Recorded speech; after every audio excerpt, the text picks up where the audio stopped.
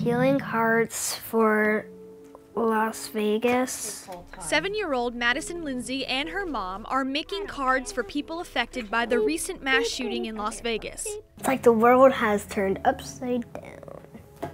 A gunman killed 58 people and injured hundreds more during a country concert there. I try to see the best in people, but I don't think that guy had any. Come on, Pink that day.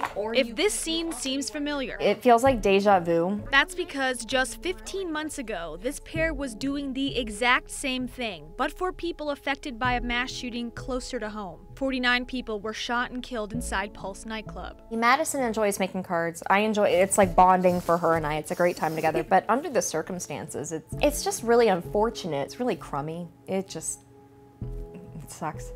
Hi guys, we love the cards that you made us. This time they have more supplies to make their inspirational messages sent to them from people around the world.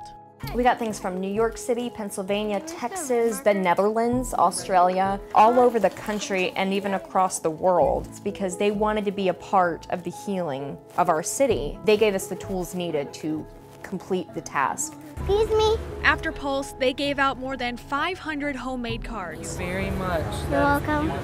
They hope to send about 500 more to Las Vegas. Probably they would feel really, really happy and they would start crying.